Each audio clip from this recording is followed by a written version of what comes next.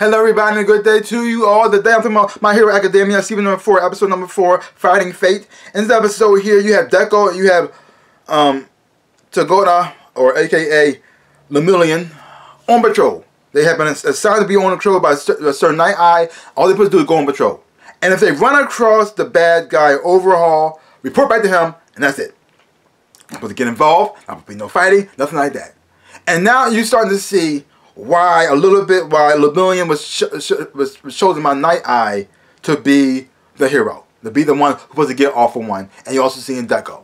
Because see, they're going on patrol, Lemillion is having a nice conversation, everything's going good, people recognize them as heroes and everything like that. Everything's fine, everything's fine. And then all of a sudden, this little girl runs out, and then she runs right into Deco and she falls down. And Deco goes to reach down and help her out and see if she's okay, and she flinches and she's scared. And so Deco knows something's wrong. He knows every instinct in him tells him, oh, there's something wrong, there's something wrong, something wrong, something wrong. And then all of a sudden, Overhaul comes out.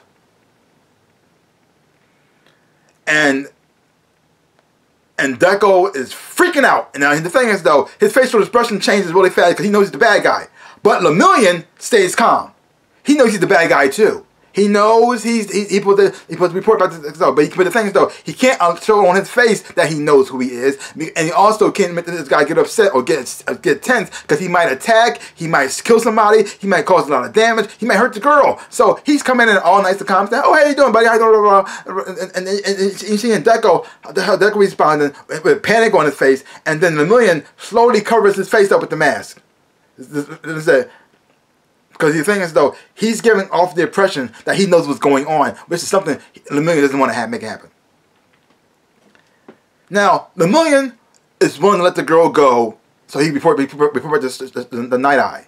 But Deco, being Deco, he wants to get involved right then and there. He starts asking questions, and you see Lemillion's here thinking like, dude, let this go, let this go. This is not the time. This is not the time for this. This is not what we're supposed to be doing. We're supposed to go on patrol and we're supposed to report. That's it. We're not supposed to get involved. We're not supposed to, I know it's bad. I know it's messed up, but let this go. But Deco, he got this eagerness to jump right in and start fighting, his impulses, even though he has good intentions, and his heart's in the right place, but that could cause more damage than he's supposed to do. He can get himself hurt in the process, and he also can get, and the bystanders hurt in the process as well. So you got two people, different stages on becoming a hero, and you're seeing their approaches to it. Which one's right, which one's wrong? Maybe debatable. Is the Lemillion right for letting this go, even though the girl is in danger and being scared of the guy who she's with, who's supposed to be her father? Or should be like Deco, just charge right on in, just start fighting and save the girl and then let it go. Yeah. And so you see that struggle going on there too. You also get another back. You can also get a backstory on All Might and Night Eye on why they split up in the first place and why he's not Night Eye not his psychic anymore. Y'all found out from the incident where All Might got hurt real bad, and then so Night Eye comes saying, you should retire. You should retire. You're badly hurt. Let somebody else take the place. Yeah, it might be a little messed up for now. I mean, a little messed up from right now. But another hero will step up. You going out there is not really helping anybody. All you can do is get yourself hurt, and then somebody else might, in the process, you might not be able to save somebody, and somebody else is going to get hurt in the process too. But All Might was going to say, nope, I got to do this. I'm the symbol of peace. If I go down, things will be chaos. So I had to keep pushing myself forward. And so now I said, dude, if you're going to do this, you go do it on your own. And right from then, they separated. And they separate even more because All Might get the all for one to Deku and not Lemillion, who the Night Eye sees as the person who should have been the hero. And when you look at it, and when you really look at the two heroes, I mean Deku and Lemillion, I'm really starting to see why Lemillion should have been the one. Yeah. And I like Deku. I really do like Deku.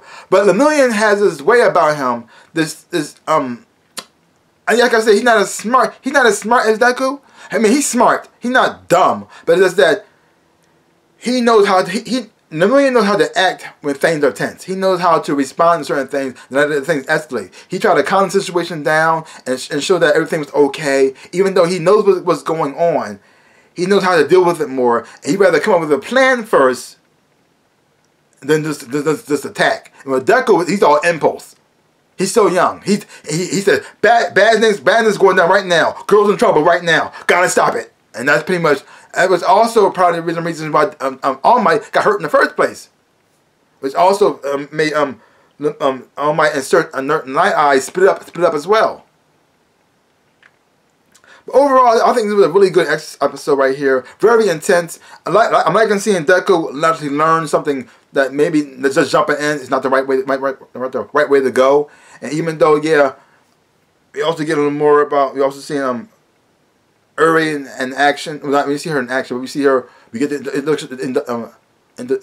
introduction to her, which is a very interesting character. I don't know what her power is, what her quirk is just yet, and why overall has her, but just seeing Deku and Lemillion in action, how they handle a situation, and how Lemillion got to put on a brave face like nothing's going on, and a smile on his face like everything's good, even though he knows things are going bad, and see how Deku responds to it. Very interesting, very interesting. And also got a little bit more a backstory when Deku and All Might had their conversation between one another on why he thought that Lemillion should have been picked in the first place, and how that happened, and how you got to Deku instead. Because the thing is though, if he never met Deku, Lemillion would have got it. And since he already has the quirk in the first place, that would have been interesting. I thought that'd be a good what if to find out about, like what, because with his powers that he has, and then adding on the All for One power as well, he would have been a very powerful individual. And with his attitude and his upbeatness and his cheerfulness and the way he inspires people to be with a smile on his face, wow. He would have been actually a great choice. Yeah. Overall, I really enjoyed this episode a whole lot. So leave comments down below. Let me know what you thought about this episode of My Hero Academia. And if you haven't watched it, check it out for yourself. Hope when you watch it, you will enjoy having watching it too. So give my channel a big like, hit the thumbs up, shaboop, and subscribe to my channel and share. I would appreciate it. Like I always say in my dreams of my life, I am the Ninja Rabbit. Peace out, peoples.